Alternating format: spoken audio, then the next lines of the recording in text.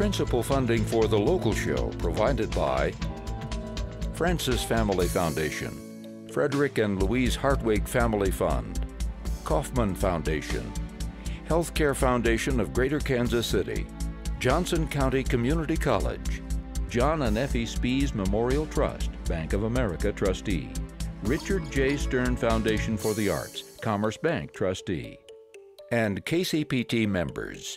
Thank you.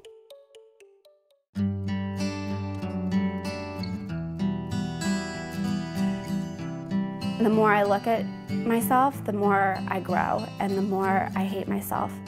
I just see this terrible, terrible creature that I just don't know why God put me on this earth. It felt good to be empty. It felt good not to have cheeks. This week on The Local Show, we take you inside the hidden world of eating disorders. Later tonight, KCPT brings you a national documentary that chronicles the millions of Americans suffering from anorexia and bulimia. Remarkably, they are conditions that have the highest fatality rate of all psychiatric disorders. Yet, as you're about to see, it's becoming increasingly difficult to get a health insurance company to cover its treatment. We go inside a Kansas City area group home that's helping local women cope with eating disorders. And we talk to area experts about the growing number of men and boys now asking for help. Stay with us for this special edition of The Local Show. Hello, I'm Nick Haynes. Last summer, the Metro's last remaining inpatient eating disorders unit shut its doors. The closing of the 16-bed facility at Research Medical Center now means that Kansas Cityans in need of inpatient care for anorexia or bulimia now have to travel as far away as St. Louis and Tulsa. In just a moment, we talk about what that means for patients here in Kansas City. But first, meet Marta.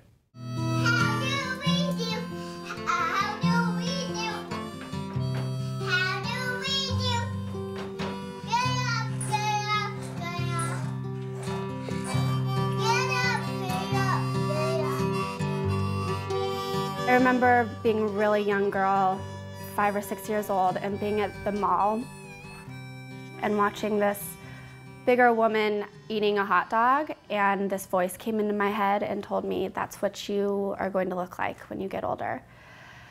And so growing up until I was about 11 years old, I always had that voice following me around, telling me that I was never good enough or that I was too big. And so when I got into 6th grade and started puberty and my body started changing, I just stopped eating lunch and it just progressed from there. Growing up, I felt like I was the rock in my family. My parents were arguing a lot. I kind of felt like I had to take care of my brother and protect him from that. And then I felt like I had to be this good girl. If I was this good girl, that maybe they wouldn't argue anymore. So I felt out of control in my family, that I couldn't help my parents get along, that I couldn't be there for my brother. The eating disorder made me feel like I could control it. Once I got into high school, the pressures of trying to fit in and the pressures of school in general, no matter how much I restricted, it didn't work anymore. So throwing up was what worked.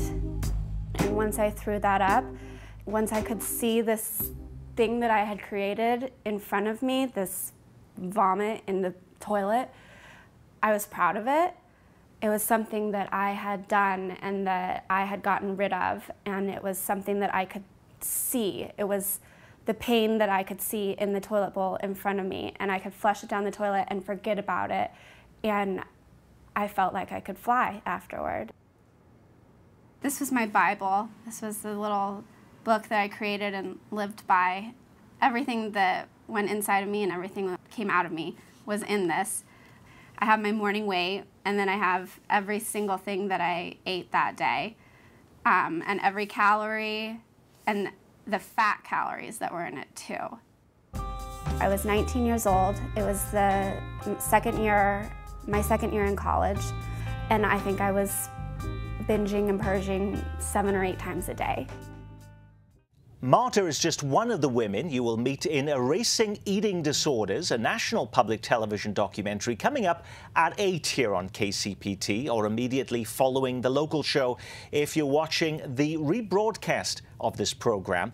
Joining me now is Mary Beth Blackwell, Director of the Eating Disorder Resource Center at Jewish Family Services, and Corey Hintz-Bone, Executive Director of the Renew Counseling Center, an intensive outpatient program for eating disorders based in Olathe. We very much appreciate you both being with us on the local show. But I started the program talking about the fact that we no longer have an inpatient treatment facility right here in Kansas City. What does that mean for patients in Kansas City, Mary Beth?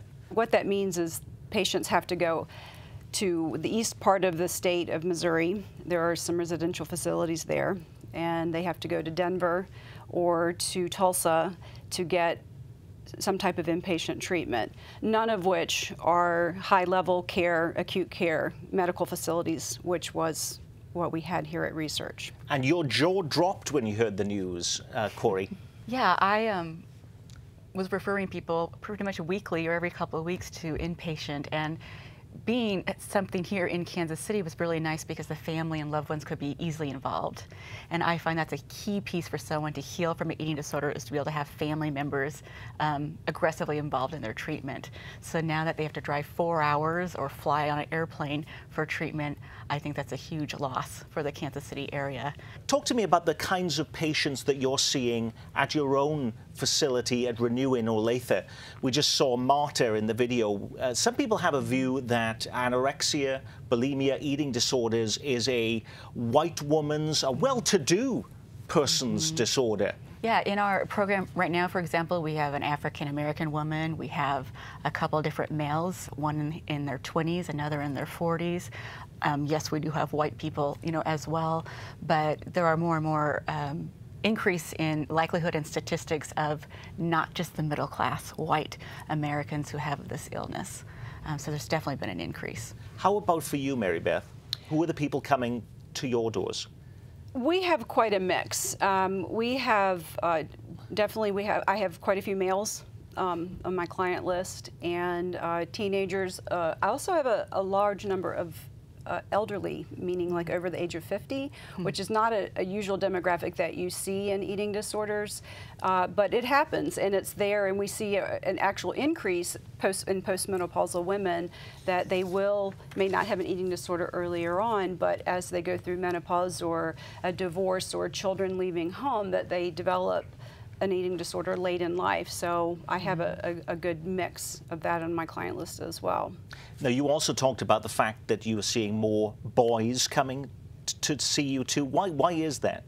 Well, I think with men and boys in general is that there's been this misconception that it is a woman's disease, and there's been some shame and stigma for seeking treatment for a woman's disease. So a lot of men don't get treatment, but also a lot of men may not even realize they have an eating disorder. They feel like maybe they're working out and they're trying to body build, and maybe they're taking steroids or some type of supplements, but they become obsessed with it to the point where their body weight gets very low or their body fat percentage becomes extremely low, and they may use compensatory behaviors like purging or using laxatives to maintain weight, and they don't even realize that they have an eating disorder. Just to add to that, only 1 in 10 people with an eating disorder get help. So you add that stat to a male that's having a woman's disease, there's just such a few amount of people who know they have a problem and then get help for it. We'll discuss that more in just a moment, but first we want to take you inside a local group home for women learning to overcome their eating disorders. Talia House in Fairway in Johnson County is a 6-person transitional home designed to fill an unmet need to help women who have been released from hospital for anorexia and bulimia but are not quite ready to resume their normal lives. My eating disorder began when I was 12 years old. I really started to feel like something was missing. So I slowly began paying more attention to what I was eating, and as I was cutting foods out, my weight was shifting. And as my weight shifted, I started getting compliments. I would stare into the mirror and I would start from my head and go down my body and just list the things that I wanted to change and that I hated about myself. I remember I just stopped eating one day because things were stressful at home, and being 9, I didn't think about it. I just remember being scared to eat. I remember one time I was touched on my arm by my sister. She had ranch dressing on her finger.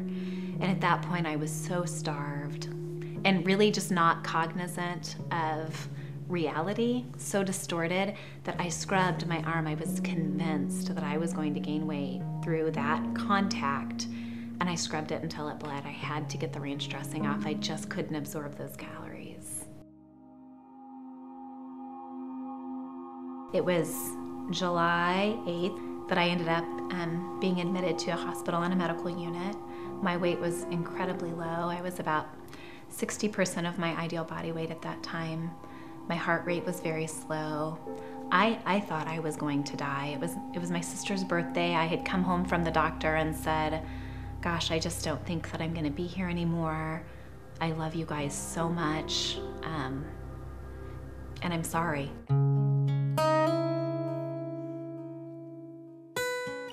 When I was very young, about 18, I started thinking about the treatment of eating disorders and how to set people up for success. And I always thought that at some point I would just have a home where people can be accountable to each other and love each other and have community and recovery. In that moment, I felt like it was just kind of a pipe dream. Probably wouldn't ever happen, but I just thought that there is a better way to do recovery. My business partner, Amy, and I met over coffee and began to develop a concept that was Talia House. Talia House is a 3-bedroom home in Fairway, Kansas. We have the ability to have 7 residents living with us at a time. We also have women who come for groups during the morning and meal support, and then go back home to their families.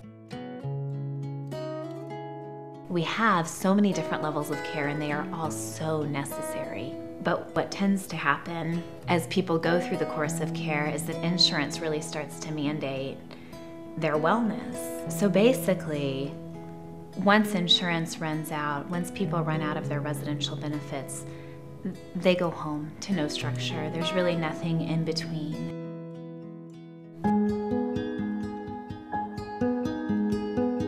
Everything about Talia House was healing, and the response from the staff and the other residents during a group. Amy taught me what full meant, which sounds so silly, but I didn't know, you know, and they explained that to me and taught me how to deal with food in the right way without making it more than what it was. The coping skills we teach in the groups are how to deal with those negative thoughts, those intense, painful feelings, but cope in more productive ways. So you have to teach them things like, you know, let's go for a walk, let's do the deep breathing, you know, let's just go put lotion on your legs and on your hands.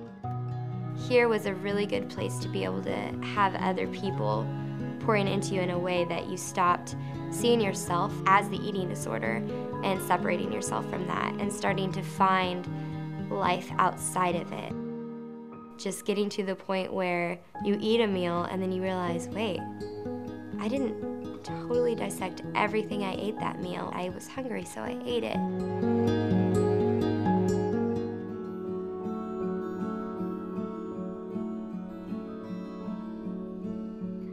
Coming here, I learned that I am okay, just being who I am, and I am worth a meal, and I am a valuable person. One of the biggest things I've learned is other people can't fix the eating disorder for you, and especially not, you know, a loved one and a guy you're dating or even your parents. See my body as something I want to care for, and I eat healthy fruits and grains and things that are feeding my soul, really. And then going to the gym now is because I love it, because running feels good. It was not a punishment anymore. And I can't really tell you what that's like. Going now to the gym and feeling proud of myself because I'm strong. And running because I like it. And I also quit smoking too after I left here. It took a little while, but I did because I don't want to hurt myself anymore. It's still a choice every day though. I still have to make a decision because I'll have bad days and I'll have days where I don't feel successful or I feel rejected or whatever, and I want to do that. I want to not have anything to eat because that's what I'm used to. But I don't. I eat and I live. I would really like to encourage anyone who hasn't gotten help before that you just need to do it. I had so many reasons before I got help here that I couldn't, but the reality is if it's not an unhappy and unsatisfying life, then it might be death as well.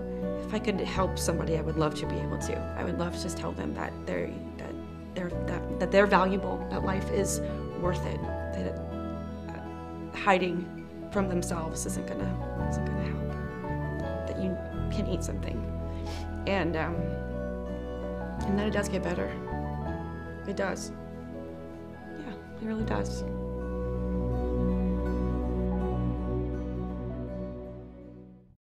That story by producer Cara Myers. Talia, by the way, means to flourish or to bloom in Greek.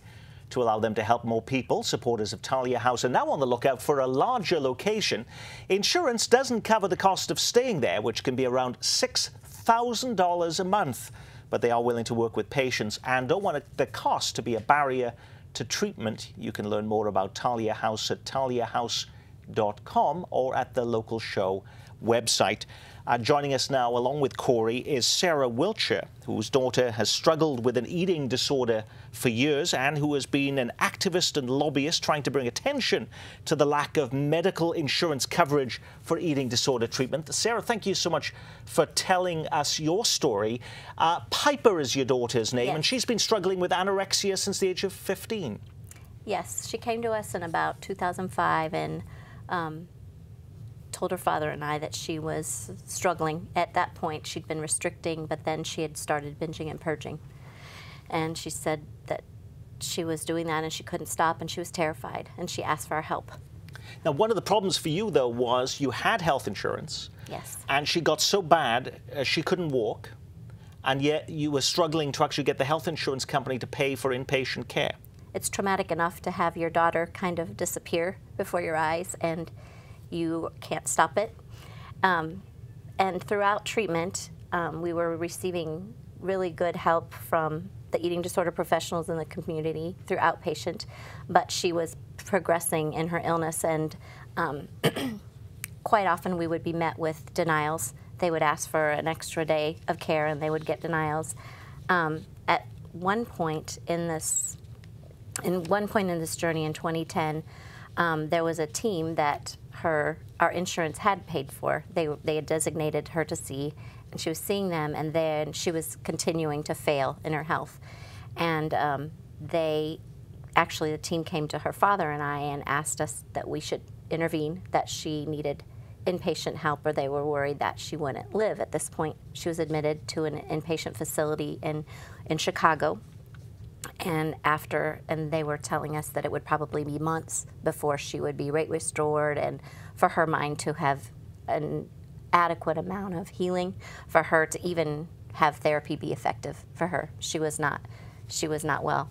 And then after 6 days in this treatment facility, we received a call that our insurance company was going to stop payment. But at that point, when we thought we were very close to losing her, and we had thought that, but we were being told that by professionals, and then to have it be cut off. After just 6 days? After 6 days, when they were saying months, it was terrifying, and so I would try to call our carrier. I was just put off and put off and put off, and so I was desperate, and I didn't know what else to do, and I went to Hobby Lobby and grabbed some cardboard and grabbed some friends, and I went and picketed our insurance company. Just wanted to have someone to have a conversation about the insanity of this. And my daughter's life was on the line, so it was a desperate thing, and I'm normally a very reasonable person, and I'm a professional. I work with physicians, and yes. It just was a desperate act, but it was a desperate thing. We just heard in the Talia House piece, Corey, of families just like Sarah's, who are in bankruptcy because of a child's eating disorder. You hear lots of stories like this? Absolutely. So even if you have insurance coverage, they never cover your dietitian, and you have to see a dietitian to learn how to eat right or weight restored, as well as there often is limits to how long the insurance company will, how many days of coverage, whether it's outpatient or inpatient, there is. Well, let's look at what the insurance companies themselves are saying. Take a look at this. The problem with covering eating disorder treatments, insurance say, is there's no universally recommended care plan for treating anorexia and bulimia. According to Susan Paisano, a spokeswoman for America's health insurance plans, quote, there's a lack of evidence for what works and what doesn't work.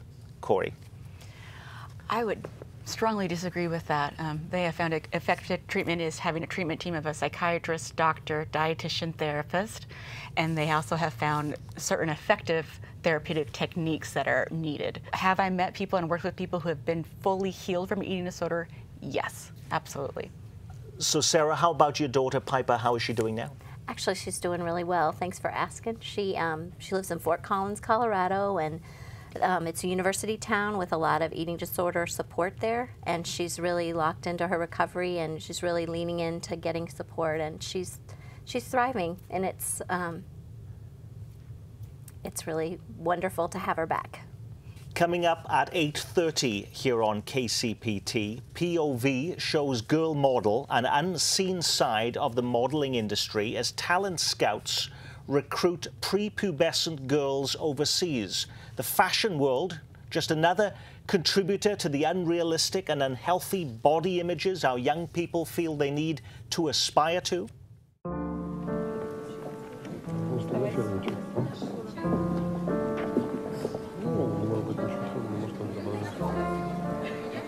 She does maybe never have the body though.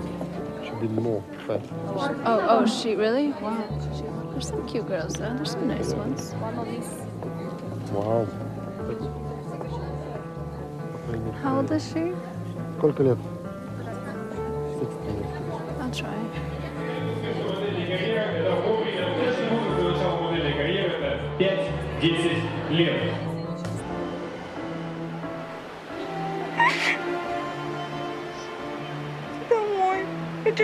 Mom.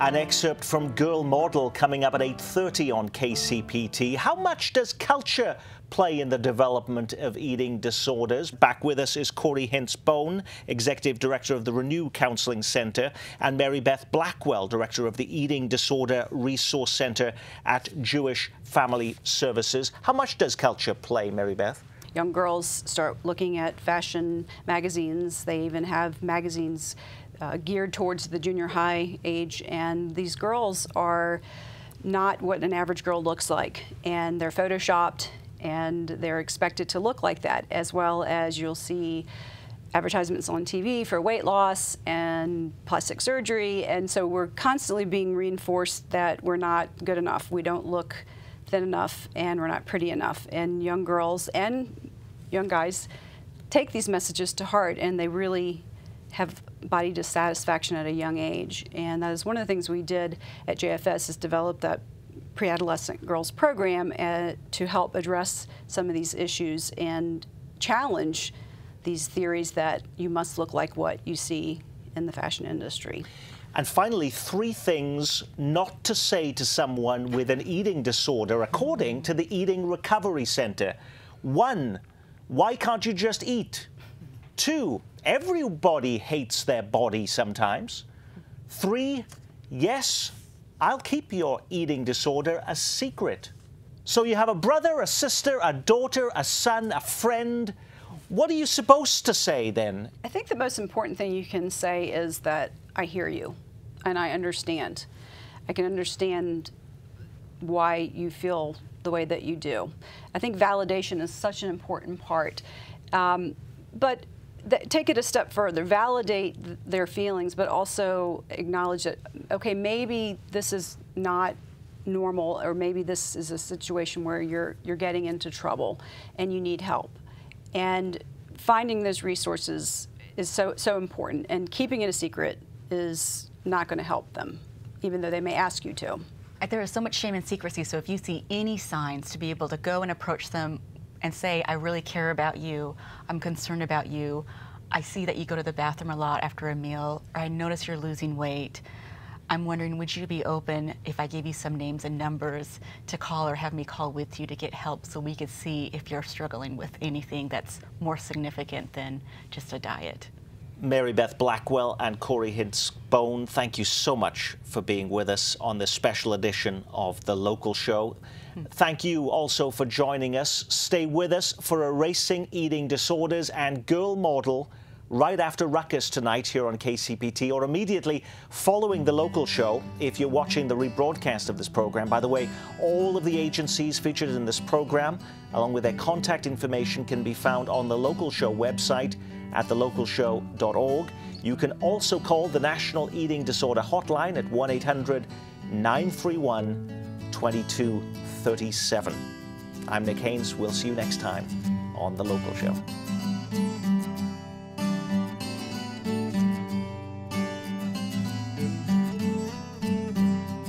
Principal funding for The Local Show provided by Francis Family Foundation, Frederick and Louise Hartwig Family Fund, Kaufman Foundation, Healthcare Foundation of Greater Kansas City, Johnson County Community College, John and Effie Spees Memorial Trust, Bank of America trustee, Richard J. Stern Foundation for the Arts, Commerce Bank trustee, and KCPT members. Thank you.